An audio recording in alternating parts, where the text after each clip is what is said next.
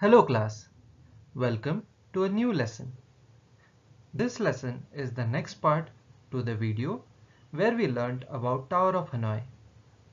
Today we will study another example for the same concept. I hope you have not forgotten the concept, but just in case, let's go through it again. When you face a big task, it helps if we break the task into smaller and easier problems. In the previous class, we studied the famous mathematical puzzle called as Tower of Hanoi to understand how a complex problem can be solved by dividing it into smaller and easier problems. Today, let's try a new example to practice this concept. Okay class, you can see many 10 rupee notes on the screen. Can you add up the value of all these notes? Well, you can count them one by one, but let's try a smart way. After all, aren't you smart kids? I know you are. Well, counting all these notes is our big task. And what do we do when we face a big task? You got it right. We divide the big task into smaller and easier tasks. Let's start by adding two 10 rupee notes first that you see on the left hand side in the red box. What is 10 plus 10? That's right, is 20. Thus, we have solved our small problem.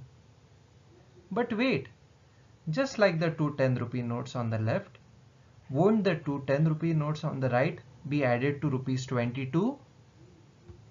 That's correct. Now you have two red boxes of rupees 20 each. Now let's add them. What is 20 plus 20? That is right. It is 40.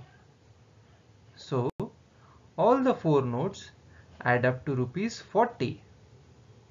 Similarly, the next four 10 rupee notes can be added to rupees 42. Class, let's repeat what we did before. Let's add two sets of rupees 40 each. What is 40 plus 40? That's right again. It is 80. Therefore, you have added the first 8 notes to rupees 80. Can you see the same set of 8 notes below too? You got it right. So now all you have to do is add 80 plus 80. Class, what is 80 plus 80?